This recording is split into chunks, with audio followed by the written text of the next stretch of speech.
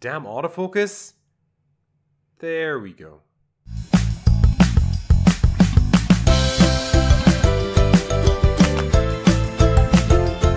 Do you want this tip of the iceberg slide?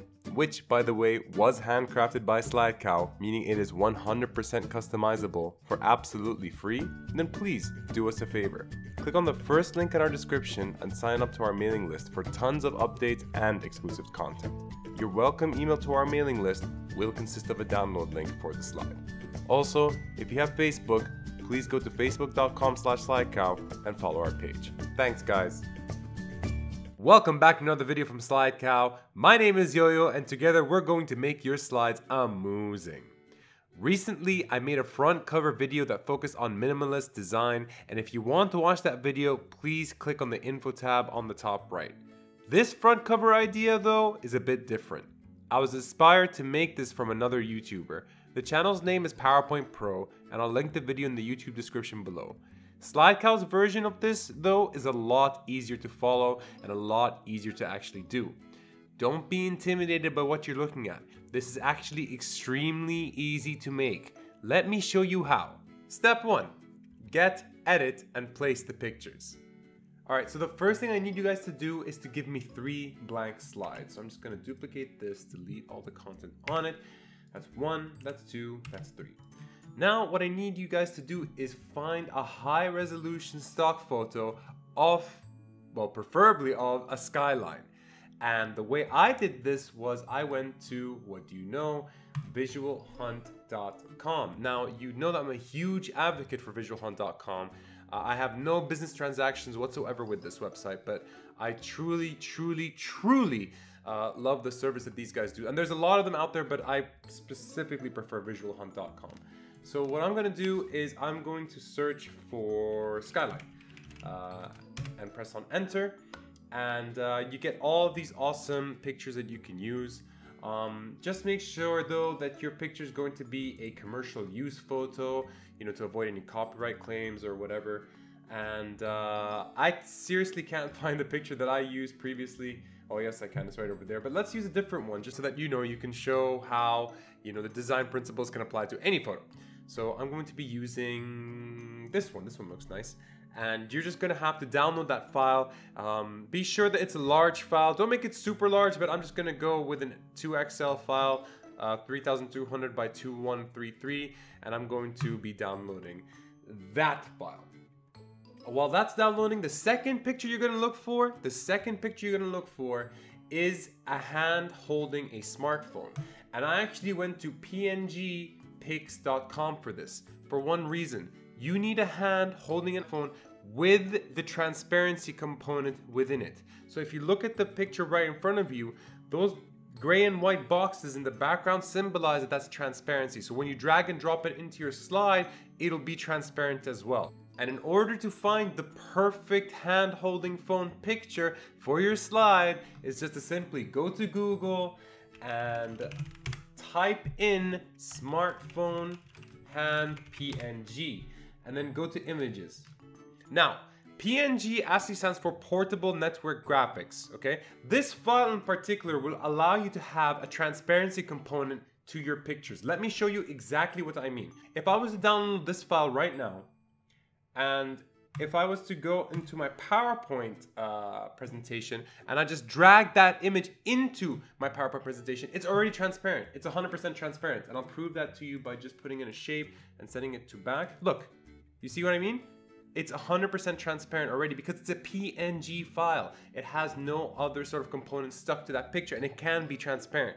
So yeah, go to Google and search for that file extension, which is the smartphone hand PNG. PNG is the file extension.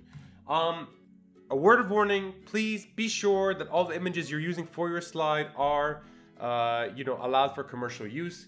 Over here, for example, we have that this license is free for personal, educational, non-commercial usage. So now that we have the pictures we need, we can make the necessary edits. Go back to your PowerPoint slides, and I'm going to delete this. And now what you're going to do is you're going to drag and drop the stock image that you downloaded earlier from Visual Hunt onto your PowerPoint slide. Now, I understand that the image over here does not take over the entire canvas. We can fix that. Don't stretch it out like this. Do not do that. Just please don't do that. It makes the image pixelated and it makes it look really, really bad. What you want to do is you want to move this image all the way to the left, like so, and just blow it up like this while maintaining the aspect ratio. You just hold shift and just blow it up like this, okay? Move it up just a tad, just something like this, right?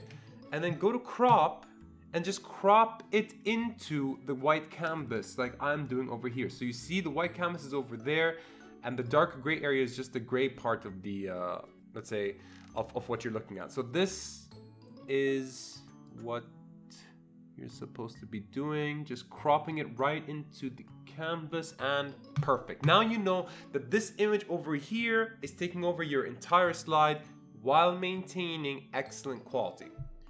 So you're going to copy this image and you're going to paste it into your other slide over here. In your first image, what I need you guys to do is click on this, go to format, go to color, and then over here you're gonna see saturation go to 0. Click that. We want to make the image black and white. We want to do that, okay? But the second image, just don't touch it. Now go to your third slide and just drag and drop the hand-holding smartphone PNG image. And this way you get to see all three of your images in different slides over here. At least this is the way I sort of process my visuals.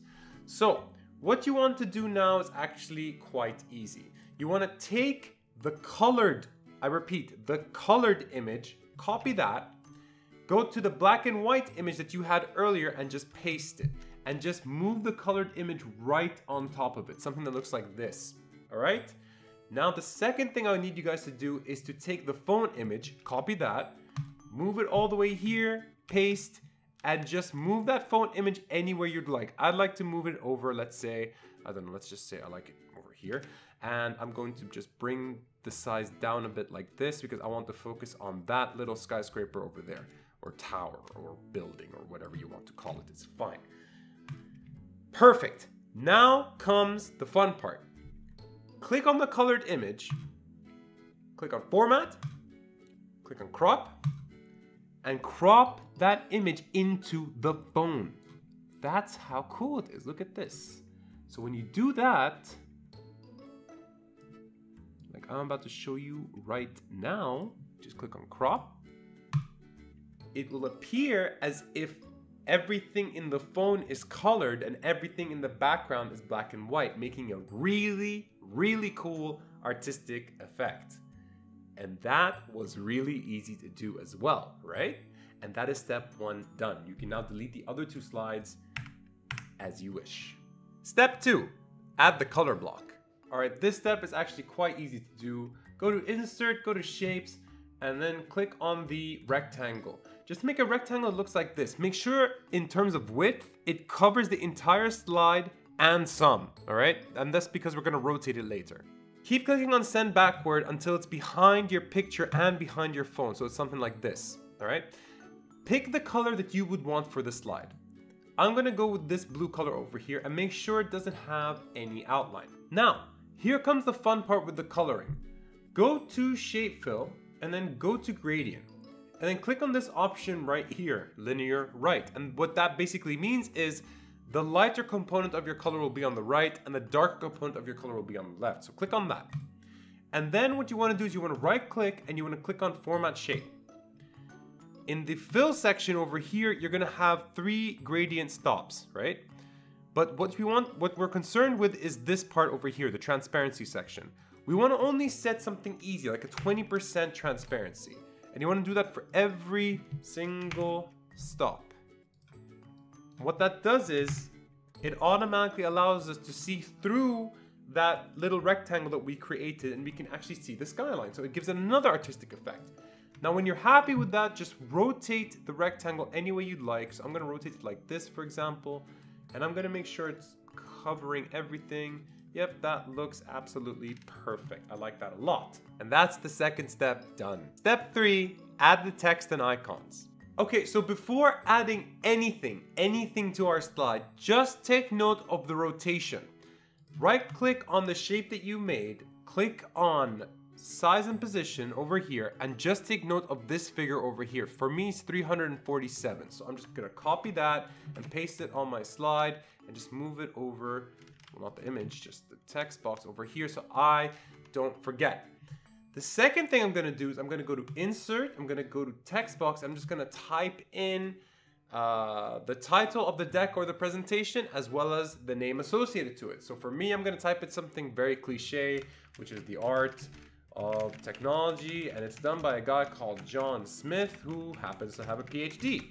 I'm going to set the font size to 40. I'm also going to change the font and I'm gonna set the color to white. One thing that I would recommend is when you're putting in the name, make sure it's a smaller font size or a lower font size or however you wanna call it than the title itself. So for the title here is 40, I'm gonna set this to 32.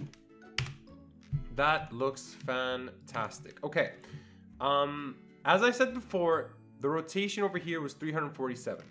So right click on the text box, go to size and position, go to rotation and type in the exact same number, which is 347. This way it's easier, a lot easier actually, to sort of position your text box any way you'd like. So I'm going to position it like this. So you make sure it's not too much of a slant or too little of a slant. So if you go like this or like this, and you have to find, edit it, and so on. So it's perfect. I'm actually going to reduce the size of our banner thing here. And I'm going to bring that down a bit over here. I think this looks perfect. Now what we're going to do is we're going to add the icon and the line over here. The first thing I'm going to do is actually just bring in the line. So I'm going to go to Insert, I'm going to go to Shapes, I'm going to make the line like so. Hold Shift when making your line, and bring it down. Change the color to white. Click on Shape Outline, Weight, and click on 6 points. And then same thing, right click on it, go to Size and Position, and make the rotation 347. When you're done with that, just bring it next to the text like so. Perfect. I like that. I'm just gonna make this a bit bigger by holding Shift and pressing the up key. Okay, perfect. Now I'm going to bring in my icon.